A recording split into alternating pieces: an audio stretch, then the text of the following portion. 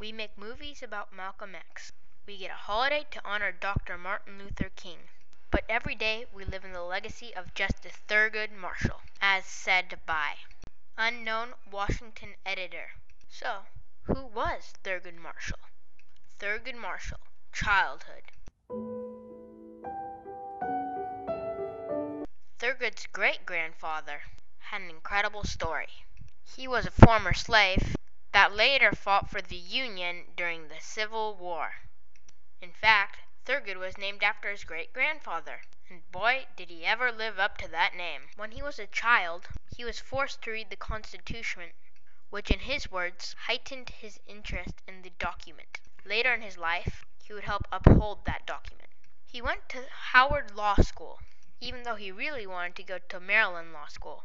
However, they did not accept blacks. Thurgood Marshall, Adulthood and Work. He was relentless. His first job was in the Baltimore branch of the NAACP in 1934. His first case, Chambers versus Florida, was his first victory. He was the head lawyer of the NAACP during Brown versus Board of Education. This landmark case made Little Rock possible. It also ended many decades of racial segregation in schools. Lyndon Baines Johnson then appointed him to the Supreme Court. He had a chance to change America, not to mention that he was the first black on the Supreme Court. Thurgood Marshall, legacy. Thurgood Marshall was usually in the minority in the Supreme Court. He saw the right things, which other people failed to see. He got a lot done, but he didn't get everything done. At the time of his death, 2/3 of black students still went to primarily black schools.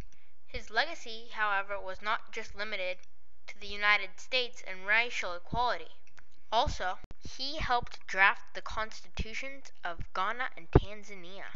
He was widely acclaimed for his work. He was a laureate of the ultra-prestigious Liberty Medal, which recognized his work with the Constitution.